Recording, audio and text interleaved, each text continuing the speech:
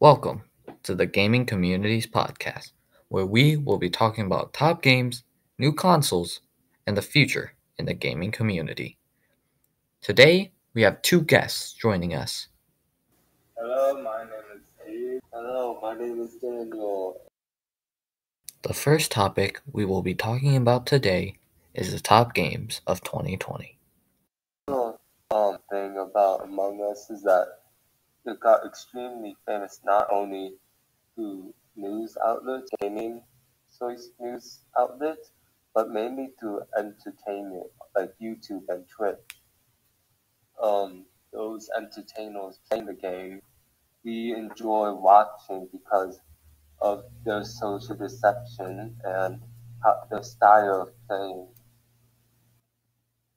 Yeah, the people who play, there are many different players who use different techniques and different ways of playing and figuring out who is who and who did what and what did they do. And this game is also popular because quarantine rules, everybody's trying to find a game that is that incorporates many people together, like friends and family. And the one game of Among Us can hold up to 10 people, which is quite a lot. And that I think is one of the factors why Among Us is very popular. Like, with Among Us being like so popular, do you guys think um, that like any games in the future will be affected by this? In my opinion, just due to how famous Among Us has gotten, I bet there's gonna be some copies of the Among Us game, like probably um rip-offs of Among Us. But then there's gonna be some actual really interested game developers who like the concept of Among Us and create a different party games that has around the same feeling as Among Us. Um, so what like these new like Genshin Impact and like these Japanese MMO titles like gaining like popularity like Persona 5. Like what do you guys think about the MMO genre like in general? For me, like I think the MMO, was MMO RPG style, like for RPG MMO. I think it's just like addictive because like you could see like your own strength growing and like you could actually like see how much time you invested results in increase of strength. But I also believe like that some people don't really like that.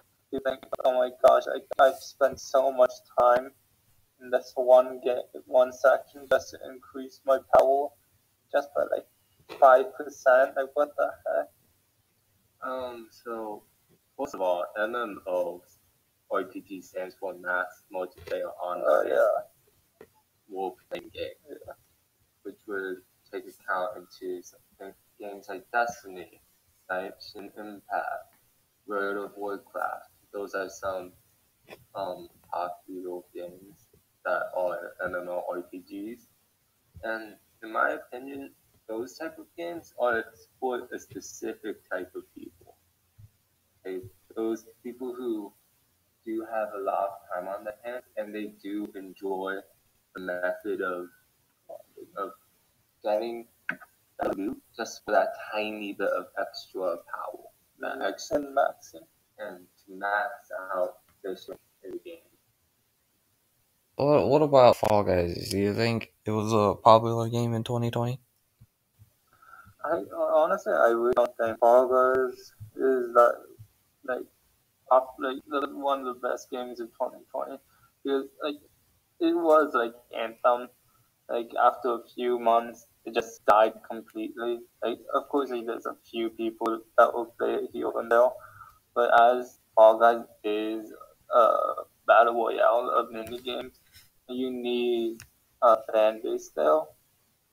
I think the growth in Among Us actually just killed Fall Guys outright because before Among Us got really popular, Fall Guys was really popular on Twitch, and thus resulting in a lot of people playing Fall Guys. So I think Fall Guys just got popular due to like influences of streamers, uh, of influencers of these social platforms. In my opinion, with Fall Guys, it's there was a lot of hype going into Fall Guys in the beginning, so they had a high standard to reach, but then they didn't release any more of these new mini games. They have more mini games that they added. And for a battle royale that's only dealing with mini games, the amount of options is limited. And even though it's new and something of a good idea and something that we haven't seen before, because there is things like the maps are almost exactly the same, and some maps people really don't like. I feel like the hype died down extremely fast. Connecting to that, Fall Guys did get very popular when it first came out. Probably due to that, yes, it was a battle royale game, and battle royale games when they first came out, it was very popular. Battle royale games plus in Fall Guys, it was a wipeout battle royale containing 60 players, and it had a whole bunch of mini games and maps, and I feel like it got popular for a short time anyway. It was because it was a new thing, like you said, that nobody has seen before, and that's probably why it was very hype. And also, I know many people like watching the show Wipeout, and that's why they would also play that. Also, Fall Guys is a free game, and there was just a lot of hype around it because yeah, it was a new type of idea that was put into society, and with the hobbies that some of the gamers like Battle Royale and Wipeout, I would see them playing games and how that made Fall Guys popular.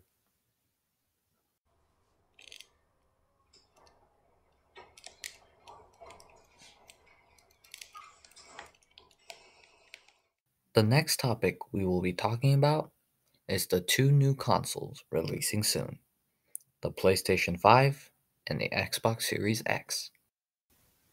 So the specs are relatively the same, but the one major thing people are talking about between the two consoles is the PS5 digital edition, as it doesn't have a disk drive, which most consoles have, but it is $100 less than the PS5 with a disk drive and the Xbox Series X.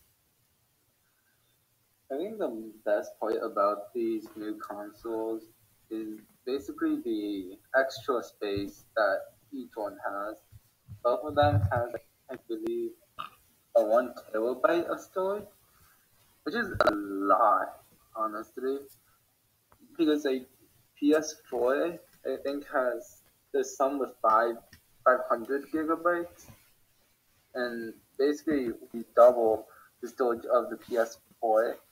And basically that in general is so much better because as a PS4 user myself, having a little amount of space means you have to constantly deleting games and re-downloading games you want and deleting games like you kinda want but don't really want as other ones. I think both of the new consoles are getting better frame rates, which will definitely affect other players or other gamers because high frame rate means that the game's going to run super smooth and which is appealing to many gamers because smooth gameplay is one of the essentials for good games and good gameplay overall. And I feel like higher frame rates on both consoles is definitely gonna affect on people buying the consoles. Another thing that I'm talking about consoles is how much more similar it is getting to PCs. With 120 hertz and more than 60 frames per second, it's getting as close as to a regular PC as possible, which is really nice because it then allows many people to experience gaming on something like a PC on a low price point because PCs cost for gaming it costs nearly $1,000, 500 to $1,000. Yeah. But The PS5 and the Xbox Series X is 400 or 300 again, depending on the price point. I also can clearly see that both of the consoles have a new design, as the PS5 is going to a white scheme as its primary. And one thing I noticed about the Xbox is it's more it's more of a actual box, which there might be many components inside though. And yeah, also for the PS5, the controller is also a new design. What do you guys think about that? I'm totally fine with that. Like, with the more space that my hands have on the controller, is so much nicer as it takes on the shape of like a SCUF controller.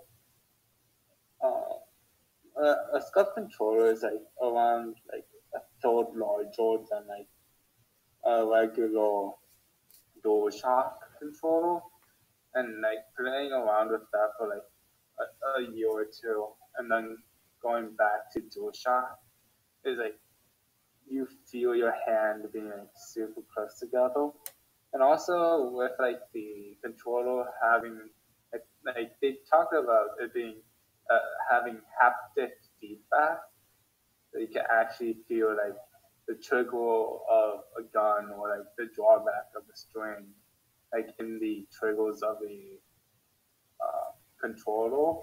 I think that just adds more of a emotion into that like video game as like you could feel the tension as like you pull back. In addition, with the controller being bigger, it looks more and more like the Xbox controller. So I think the PS5 marketing team and the development team purposely did this so that they could try to attract more Xbox players to the PS4. As if the controller is similar enough, it will be a smoother transition from the Xbox to the PS5 because of the controller being somewhat more in a natural shape to the Xbox user. You're thinking that PS5 is trying to steal fans from Xbox X and converting them to PS5? I think so because if you convert more console users, you just gain more profit, and due to the people who are playing on Xbox being console players, are basically the same target market as regular PS4, PS5 players, just playing on a different console. What do you guys think about like the big big games. Other $70 games. Well, no, not for cost, but like big storage games that take big games that take a bunch of storage.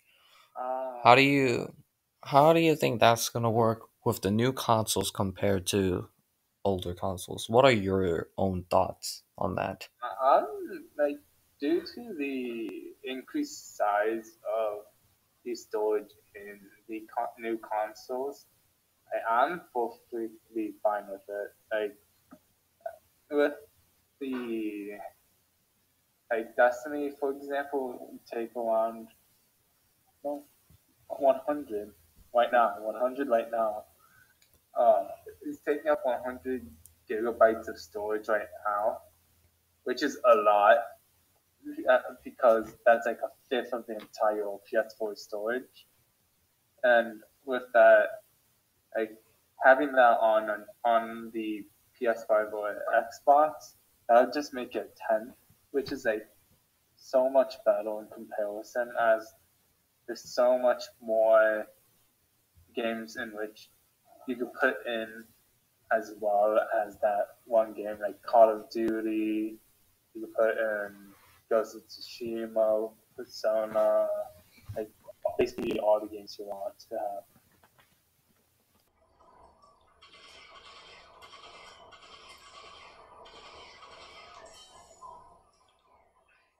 The next and last topic we will be talking about is the future in gaming. Of course, like there's one game on everyone's mind, which is Cyberpunk 77, or 2077, which basically the star is Keanu Reeves. That man, oh, Well, going off of your point on like how people are looking forward to how the gameplay of Cyberpunk is. When a trailer came out of for Cyberpunk, it got a lot of backlash because of how the system was. Many people didn't like how the system played, so which goes on to how people think it Cyberpunk is getting rushed.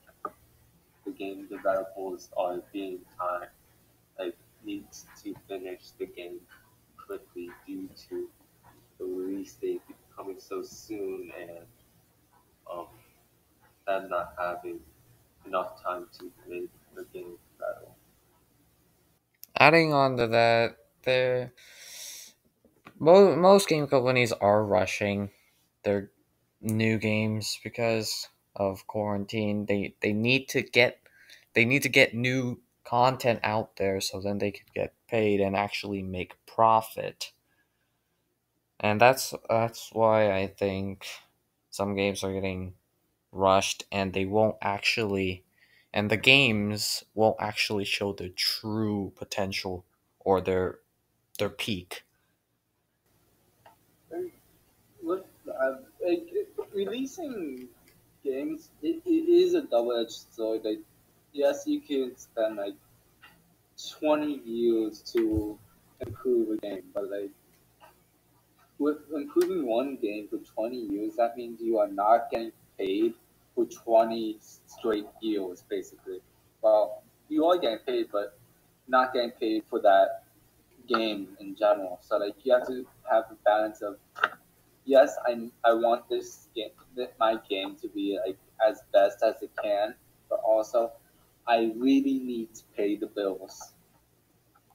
I think that balance is the fact that like sometimes games do feel rushed and like some events feel rushed, but it is due to like sorts of circumstances that they have to meet, in which the retailers put on them. So, what do you think gaming's gonna look like in the future? In the future, it will look like more virtual reality, and like because like technology is growing like really quickly, and like now the Oculus is running just from its headset alone, and it is at like £200, I believe, right now. Like the Oculus Quest. I think with that, like people have more opportunities to have like virtual reality at the fingertips, and I think like it's going to be very useful like in the future because like every century there will like researchers say like, there will be uh, some sort of pandemic that would hit like the world, but like with VR, I think it will help like subside that feeling of loneliness, the feeling of like anxiousness and all that. In addition to the idea of VR being really popular, I feel like there's gonna be three different styles of game. PC gaming, VR gaming, and on-screen gaming. So console or on-screen. Because if PC and console could both go into the on-screen gaming, reason being, I don't feel like everyone's gonna enjoy the fact that they're in the area, in the environment itself, because I feel like a lot of people would get motion sickness through that through VR. So I feel like there's gonna be reasons for people to stay and play um, on on screen, not on in VR all the time. But compared to the way that we play games, I feel like the genres and the styles of the games will never change. As in, from the past, there are FPSs and post-run shooters and roguelites. But I feel like the only thing that will happen now is genres from major genres. From roguelites comes Souls-likes, and from roguelites also came roguelites, which are just different variations of different main genres in gaming. In addition to that, the stylization of some games is gonna be different in the future as well. Because as of now, there's pixel art, which everyone knows is just drawing pixels to create a figure or an item or logo. And that type of pixel was mainly used in older games because it didn't those games didn't have a lot of data. It was difficult, but nowadays there's polygons instead of pixels, so you can make 3D characters. But some games still use pixel art just because of they enjoy how the style of how pixel art is. So I feel like in the future people will enjoy the style of pixel art still and enjoy the style of like the of polygons, as I know there's going to be a new and better way of creating objects in video games. Today, we talked about top games, new consoles, and the future in gaming. Gaming has many possibilities and is also extremely fun. This is Benny for PCH TV.